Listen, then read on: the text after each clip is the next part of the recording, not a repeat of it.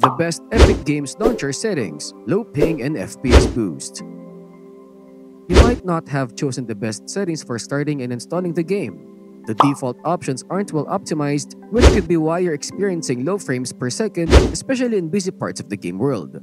To improve these settings and make them optimized, follow these steps. Open the Epic Games Launcher. In the top right corner, click on it and ensure that you update it in the settings by clicking Restart and Update to get the latest version. After updating, go to the library in the top left. Find the game you want to optimize and click on it. Look for the 3 horizontal dots to the right, click on them and choose Options. Inside this menu, you'll see the install options with all the default settings. These steps will help you access and adjust the game's installation settings for better optimization. To start with, for the Save the World mode, uncheck it. You can save approximately 3.3 GB of storage by doing this. If you only play the regular Battle Royale game mode, there's no need to have Save the World installed. Next, consider the high-resolution textures. These are unnecessary unless you're playing the game on beautiful graphic settings, which include high-quality textures, library reflections, and other elements for a very realistic look. If you're playing on lower graphic settings, uncheck this option. Not only will this boost your in-game frames per second, but it also will free up a significant amount of storage, nearly 9 GB on your PC. Thirdly, let's look at the DirectX 12 shaders. If you use performance mode, it's a good idea to uncheck this option. However, if you do use DirectX 12 for gaming, you should have this checked because it's required to use DirectX 12. If you opt to uncheck it while in performance mode, you can gain nearly 5 GB of extra storage. Lastly, there's a newer setting called Disable Cosmetic Streaming.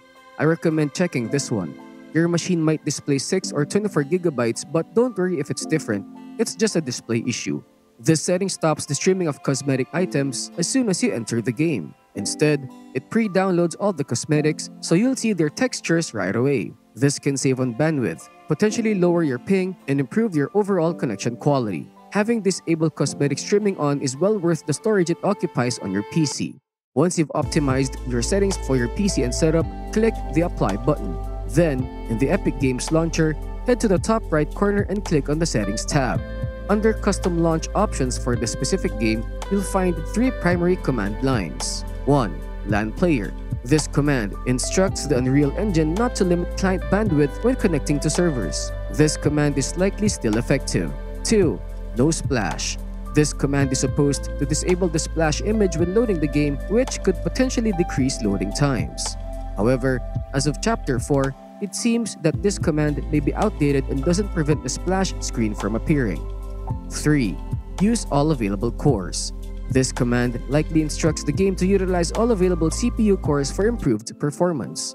You can experiment with these commands to see which ones work best for your specific setup and game version. The command Use all available cores is also effective.